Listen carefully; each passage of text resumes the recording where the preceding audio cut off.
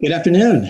Let me start by thanking our friends at U.S. Chamber of Commerce Foundation for delivering what is already shaping up to be yet another informative and successful corporate citizenship conference. My name is Ron Estrada. I'm the head of government relations and corporate social responsibility at Univision Communications, the leading U.S. Hispanic media company. I will be moderating today's session on committing to equity. As we all know, the racial unrest and turmoil in 2020 has really catapulted us forward in terms of achieving racial equity. And it's clear building and maintaining a racial equity culture requires a completely new approach of addressing the situation. Largely, staff of color should not carry all the political risk of speaking up and carrying the flag of change. That said, why should the business community be concerned? Or the better question, how should businesses react? Here are a few points to ponder. When today's children are in their prime working years, people of color will represent half the total population and more than half of the working age population. Thus, a well-prepared, diverse workforce is critical to the success of U.S. businesses. Today's efforts require an entirely new approach, and some companies have already stepped up. For example, PayPal will invest $530 million to advance racial equity and inclusion. Apple committed $100 million to a new racial justice initiative. We just heard from Nancy Lam about Dow's significant contribution as well. And soon you'll hear from executives at Prudential and PNC details of their efforts in driving change on racial equity. And here at Univision, we're finding new ways to foster an open dialogue in our community via town halls, special programming, and expanding our community partnerships. We're also focusing internally. One example was an all-staff survey in which one of the things we heard is that there's a real need for more diversity at the top of the company. Well, just last week, we announced the appointment of four Hispanic independent directors. They're going to join the new Univision board. But obviously, one action alone will not fix the situation. And yes, it starts at the board and CEO level. However, it will require day-to-day commitment from the top and bottom to advance this needed transformation to a just and equitable workspace. Now, let's explore some transformative examples today with Prudential Financial and PNC.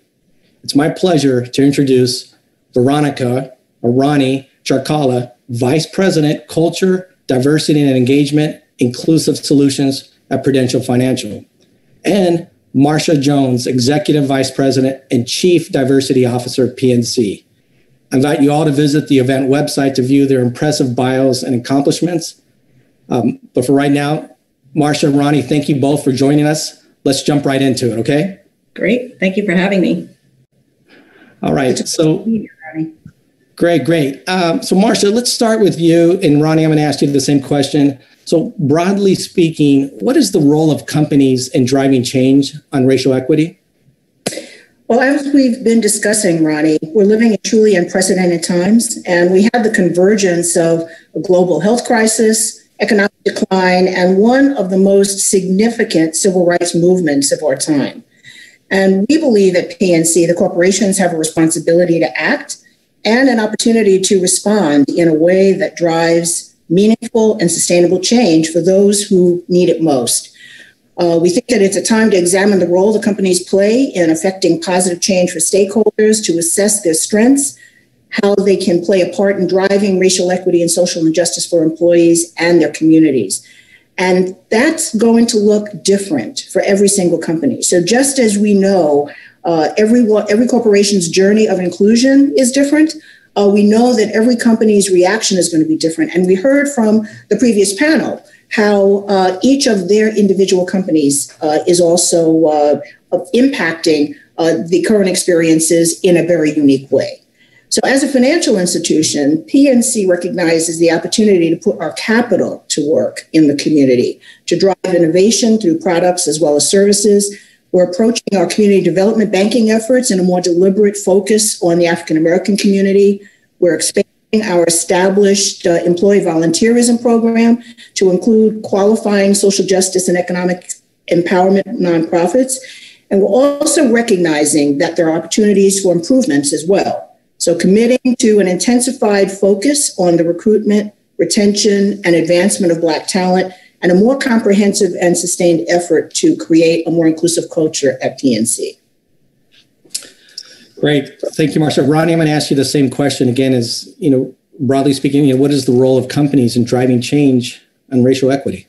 Yeah, thank you, Ron. And similar to Marcia, you'll hear a lot of similarities there. We think at Prudential that companies do have a very large role that they could be playing to drive the change. And simply stated, is pivoting to a new form of capitalism that is good for all stakeholders, so that they can become a force for the greater good.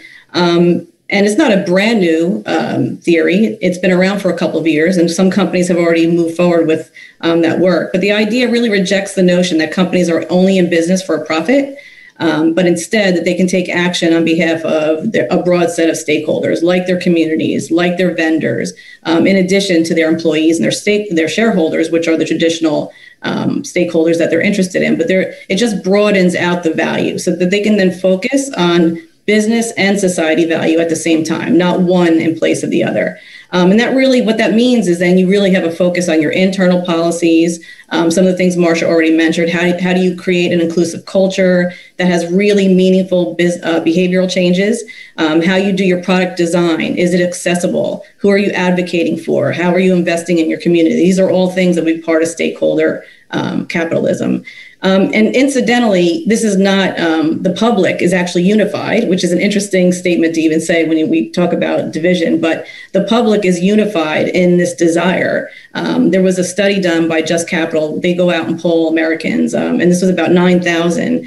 And even though it was not this year, it still stands true. And basically what they found is that the public is really unified in their desire that companies do both business good and social good. And they're coming at it from both being a consumer and also a potential future applicant. So the statistic here, which I thought I would share, is that 76% of Americans said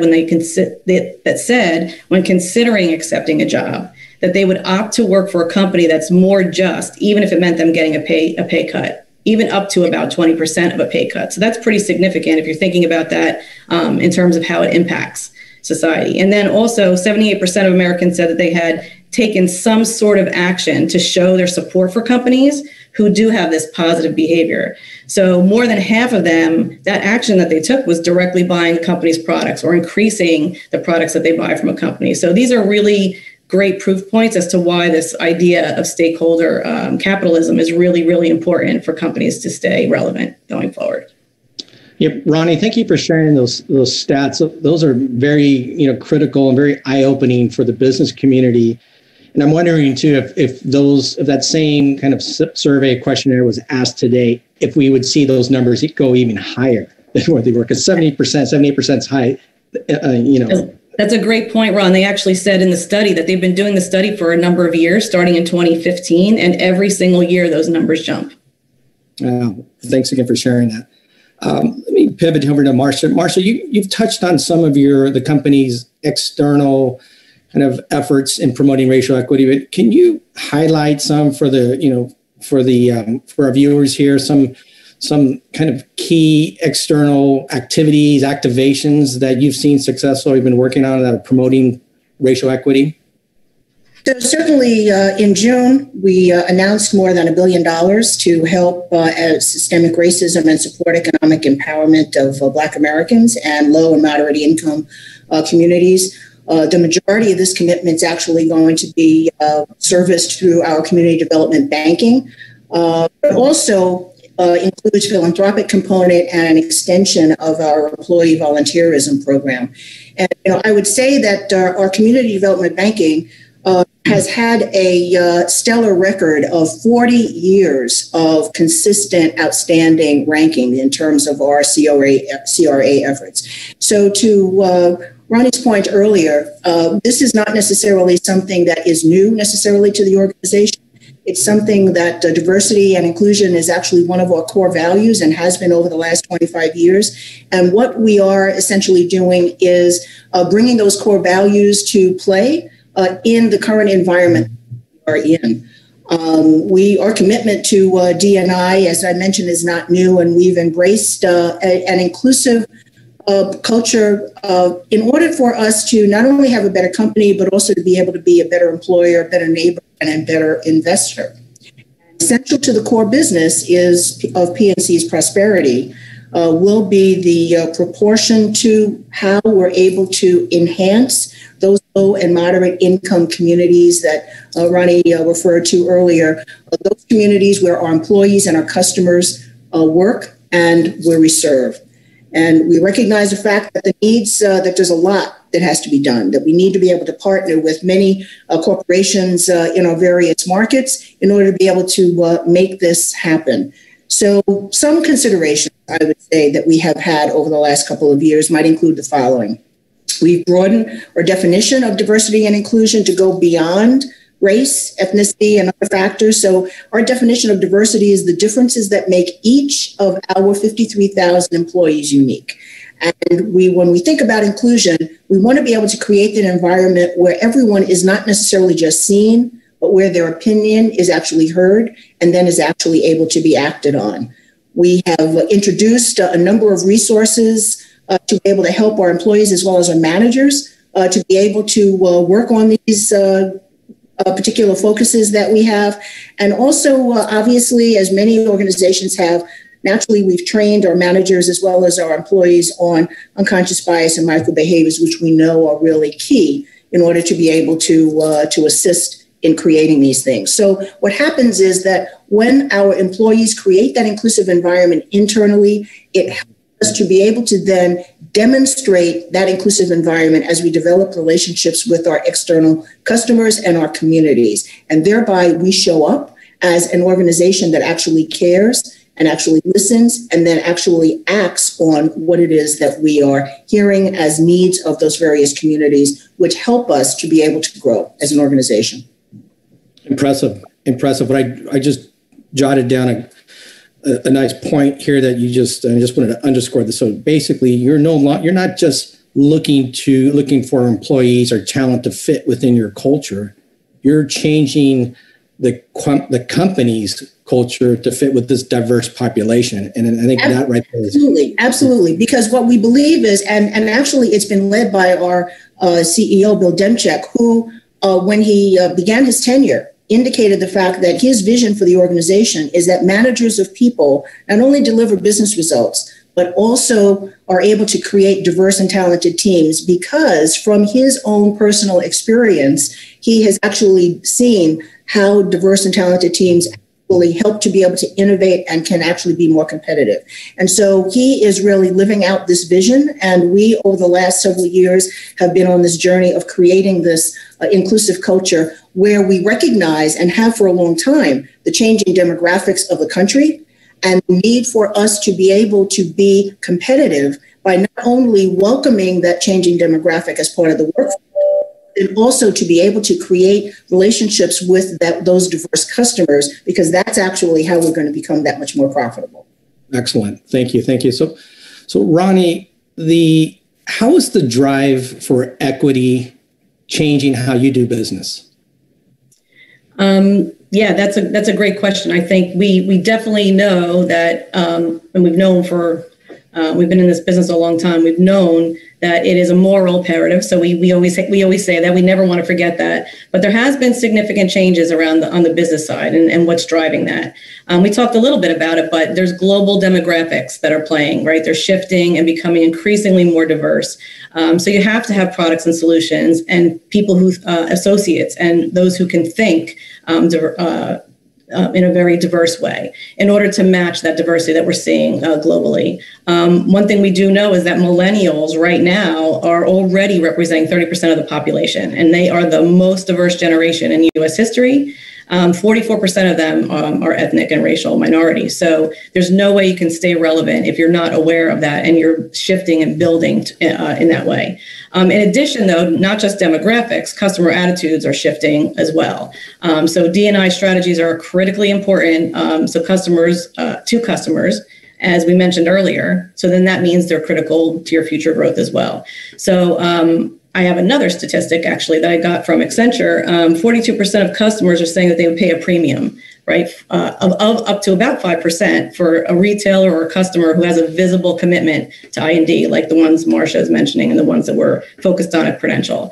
But conversely, if they don't see that and a failure to promote that really can do some serious damage to your brand around that and a loss of market share. So what we're doing, my role specifically, my team is culture, diversity, engagement, as you mentioned, and Marcia mentioned this earlier as well. We're really focused on creating that inclusive culture within the company.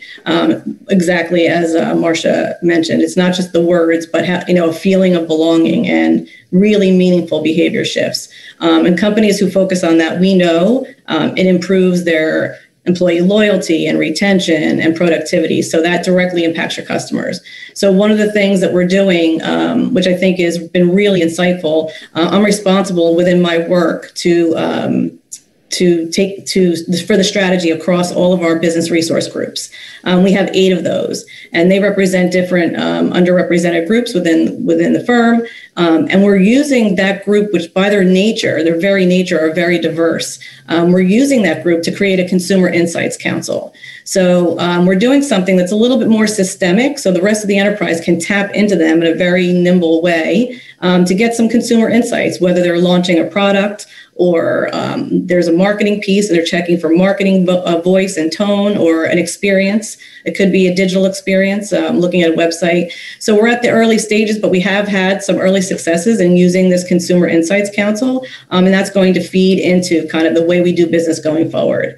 In addition, there's a benefit there because the members of our BRGs have a great talent exposure as part of that, and that keeps them engaged. So they're having access to business leaders that they might not have access to and helping them solve a problem that's really not in their day-to-day kind of function. So there's really a double benefit there. And so there's several things that we're doing to pivot to ensure that we're taking that view. We're also in the middle of some transformative strategies. And one of the things that we're asking any future initiative to have is an equity lens. So we need to apply an equity lens to any new, whether it's a strategy within your business alone, or it could be externally facing. We are asking all of our leaders to take a view of that through an equity lens, and really making sure that they understand the impact of their initiatives to not only our vendors, our diverse suppliers, to our employees, to the product development, to the distribution. So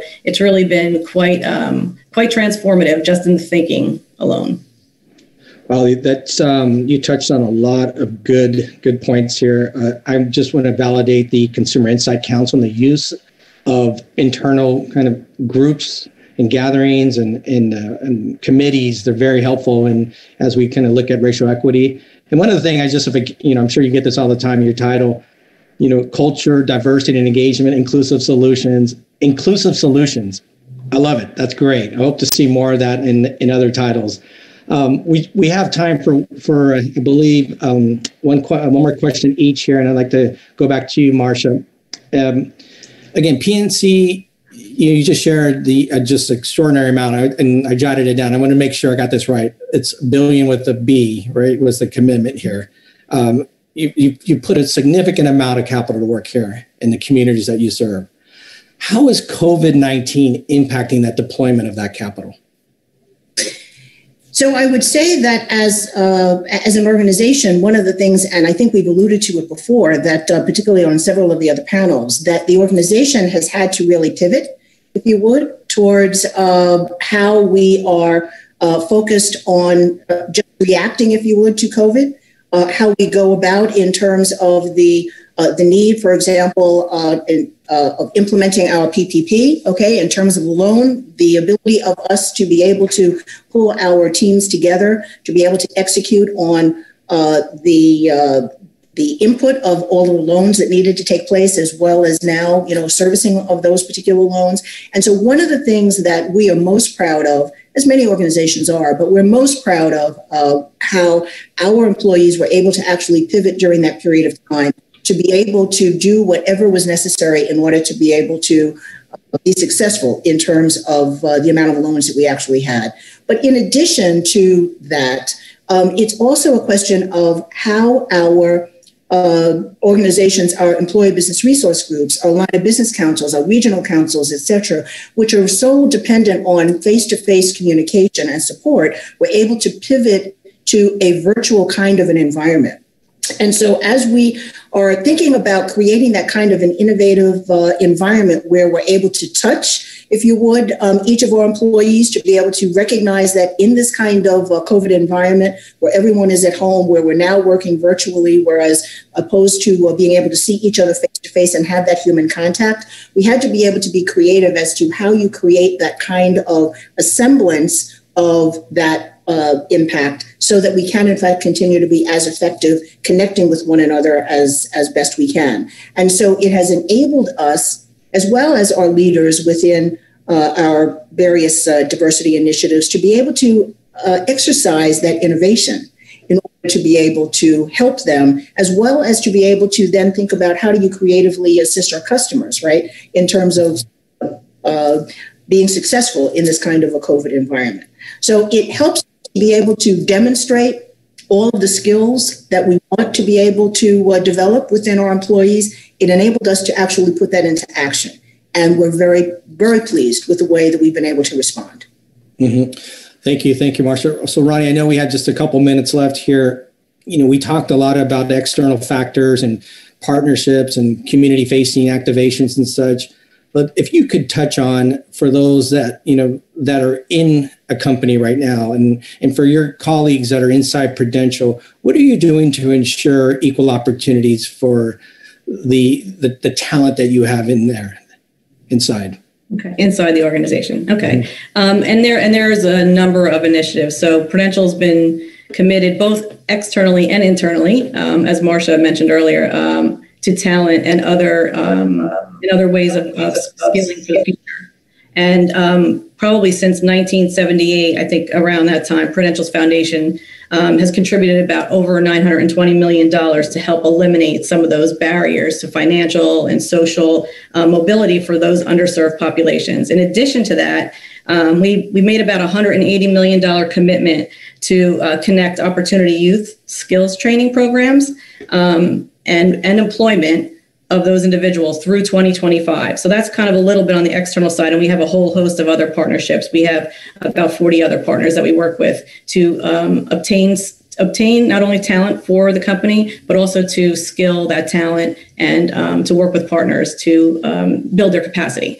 But on the inside, there's a number of initiatives also that Prudential is focused on, because one of the things we heard very loud and clear from our employees is that it's not just a hiring issue, right? I mean, hiring is extremely important and you really have to do it well. But touching back on that inclusion. So one of the things we heard, we had done over 100 listening sessions with 7,000 employees this summer. And one of the things we heard loud and clear was to really make sure we're also focusing on the retention and mobility of our diverse talent within the company. And we're doing that through a number of ways. One of the things that we're working on internally, in addition to some of the things I mentioned externally, is mentorship programs, both formal, informal, for our diverse associates. Some of them are sponsored through our business resource groups. So for those who are listening who have business resource groups, this is a great place to start if you haven't. As a matter of fact, our Black Leadership Forum just really leads the way in our company around a mentoring program that they have that's very successful. I actually had the privilege of being a coach for that program this year. And so we're going to take the elements of that program, which is very successful, and sort of try to leverage those components to all of our other BRGs so that we can have a little bit more activity going on across all of them. The other thing that we're doing is we have a program called Transformational Leadership. And that's a program, it's in its 5th year. We actually had graduation this week. I was very excited. It's about a 9-month program. It focuses in on developing the skills of multicultural women. And it's just a terrific program. We have an outside partner, Blue Circle, that we work with to bring that program. It's 100% online. So we were very fortunate that we didn't have to skip a beat this year with all the challenges that we had. And that program increased this year over last year by about 65% because it's such a successful program. And in addition, something that Marcia mentioned earlier, we also have had a focus on inclusion training. I think most companies have, but I think the point on that is that, there's a lot of folks who say that the training itself is not enough, and I would agree. So we're approaching it as a journey and something that everyone's on, and they're on a different place in that journey. So we have to keep reinforcing it. So everything from how to be an effective ally and an upstander in the moment, techniques where you can kind of like de-escalate situations and really step up and talk about things in a way that's non-confrontational. So all of those trainings kind of build off of each other, and then we have some reinforcement of those trainings, and of course, additional trainings for leaders who, are really well-intended that might need a little bit more help in understanding where bias is showing up in the workplace. So it really is a multi-pronged strategy to make sure that we're looking after our highly talented, diverse associates and ensuring that they have a good experience and that they feel like they belong here. I think with every company, we always want to do more. So again, it's a journey that we're on, and we look forward to making a lot more progress on that this year. Fabulous. That's great work. Well, it looks like we're at our time right now, and for us to conclude the session, we covered a lot of ground, heard a lot of great points, a lot of great sharing of good programs and information. And I hope we were able to solve some questions for our viewers today. I'm sure we were. I'd like to thank both Ronnie and Marcia, as well as the U.S. Chamber of Commerce Foundation staff for making this session happen. And I invite you all to keep the conversation going via social media with #BusinessSolves. Thank you again, and please enjoy the rest of your day. Thank you. Thank you.